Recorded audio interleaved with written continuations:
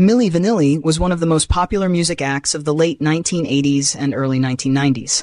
Their debut album, All or Nothing, sold over 8 million copies worldwide, with each single from the album reaching the top 5 of the Billboard Hot 100.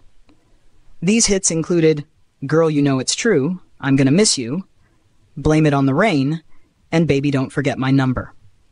In 1990, Milli Vanilli was awarded the Grammy for Best New Artist. However, this honor was later revoked when it was revealed that Rob Pilatus and Fab Morvan, the faces of the group, had not sung any of the vocals on their records.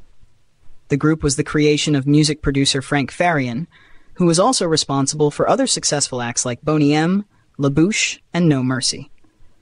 The actual singers behind Milli Vanilli's hits were Brad Howell, John Davis, Jody Rocco, Linda Rocco, and Charles Shaw. Fans were deeply shocked and felt profoundly betrayed. Milli Vanilli had been promoted as a legitimate musical group, and many fans had formed strong emotional connections with their music and image. When the truth came out, it led to widespread disappointment and anger, especially because the group had achieved massive success, including winning a Grammy. The scandal ignited a wave of public outrage. Fans and the general public felt deceived not only by Rob and Fab, but by the entire music industry that had allowed such a deception.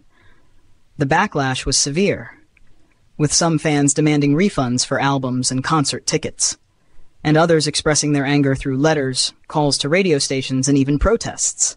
The scandal also eroded trust in the music industry as a whole. Fans began to question the authenticity of other artists, leading to a more skeptical and cynical view of pop music. The incident highlighted how much image and marketing could be manipulated, causing fans to doubt the integrity of other acts. Over time, fans' reactions became more varied. While many remained angry and believed the group deserved their downfall, others began to sympathize with Rob and Fab, realizing that they were also victims of the situation. Some fans admired their attempts to rebuild their lives and careers, acknowledging the immense pressure they had been under.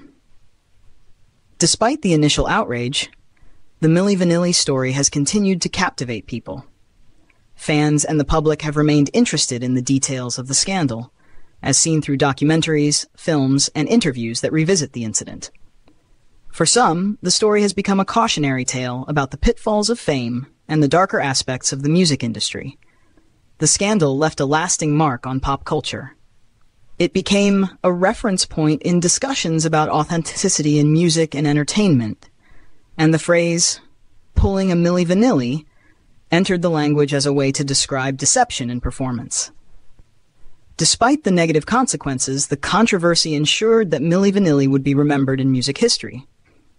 Frank Farian's role behind the scenes, his power in the industry, and his ability to control the narrative allowed him to escape the severe personal and professional consequences that Rob Pilatus and Fab Morvan faced.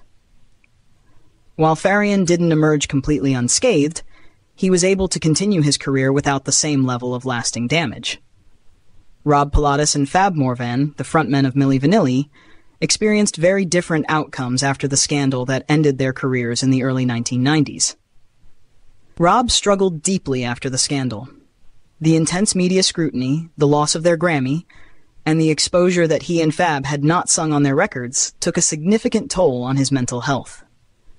Pilatus faced numerous personal challenges, including legal issues, substance abuse, and depression. Tragically, Rob Pilatus died on April 2, 1998, in a Frankfurt, Germany hotel room from a suspected overdose of alcohol and prescription pills. He was 32 years old. Fab Morvan, however, took a different path after the scandal.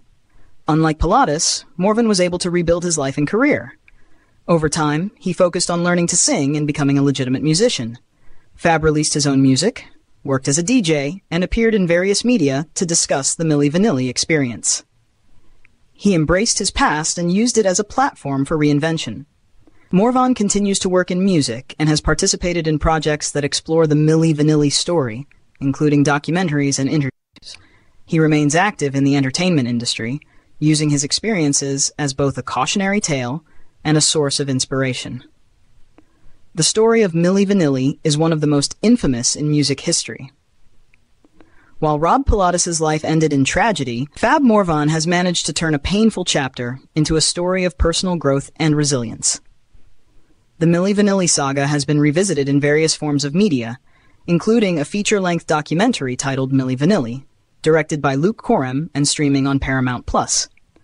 The documentary features interviews with Fab Morvan, Brad Howell, Charles Shaw, Jody Rocco, Linda Rocco, the estate of Rob Pilatus, the estate of John Davis, and many others involved in the story.